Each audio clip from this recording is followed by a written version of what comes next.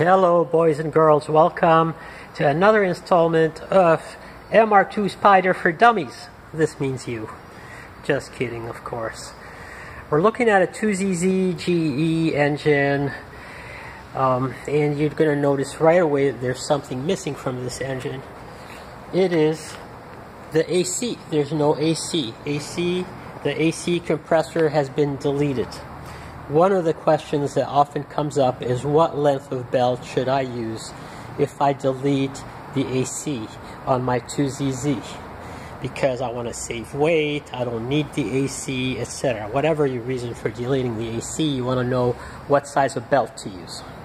I'm going to answer this question. Not only that, just like the old proverb where I not only give you a fish to eat but show you how to catch fish, I'm going to show you how to measure the length of a belt for any custom application, whether it's relocate the alternator, remove the AC, add a supercharger, whatever custom application you have where you don't know the length of the belt that's needed.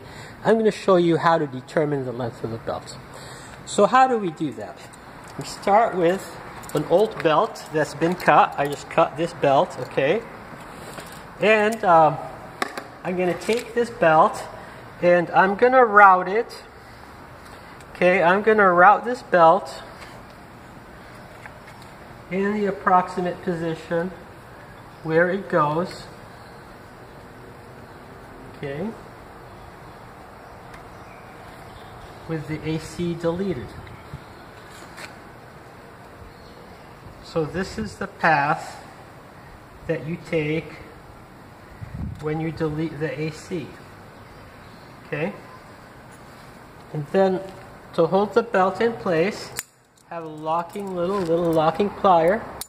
Just put it around the overlapping section, lock it in place, and there. You know, this thing is about the right length, except for one thing. There is no tension being applied by the tensioner. So let's account for that. We'll just remove this belt again. Okay, take it off the alternator. Gonna get it to about the right length that it should be, and I'm cheating here a little bit because I've already done this. So I get it to about the right length where I would want it to be. Okay. I lock it at this length again using my little vice grip. Okay, so it's about like how you would want it to go. Then I'm going to take my wrench.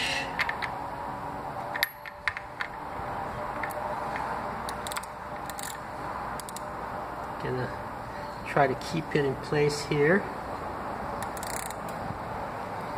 Gonna use a little extension pipe for leverage.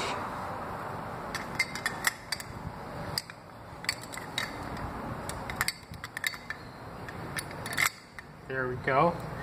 Now, gonna move the tensioner and just move it. Oops, except for the dipstick is in the way. Okay. Right. So now we got the belt with tension applied at the length that we want. Okay. So it's right there. And I've made a mark previously about the correct length, so we can remove it.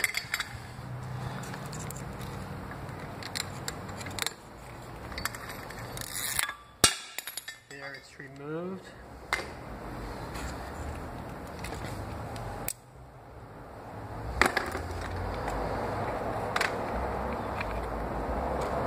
I've made a mark to where how long this belt should be.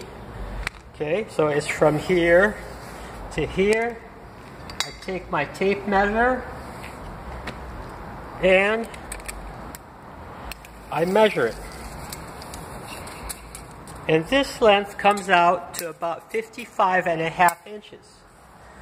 So next, I go in the belt catalog and I look for a ribbed belt that is 55.5 inches long. And I get this belt, okay? And this belt, if you can see it, 2zz-ge 557, 55.7 inches. So let's see if this belt is going to work for this purpose. Do the same thing again. Reroute the belt just the way it's supposed to be routed.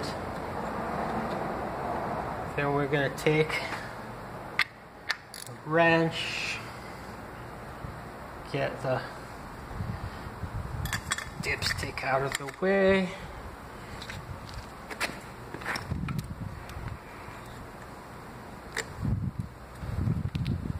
The dipstick always gets in the way. Let's make sure. Oh, I see. And this belt is not in the right position here. There we go. Now it's on. Release it. And it's perfect. Okay, so that's exactly how you go about it.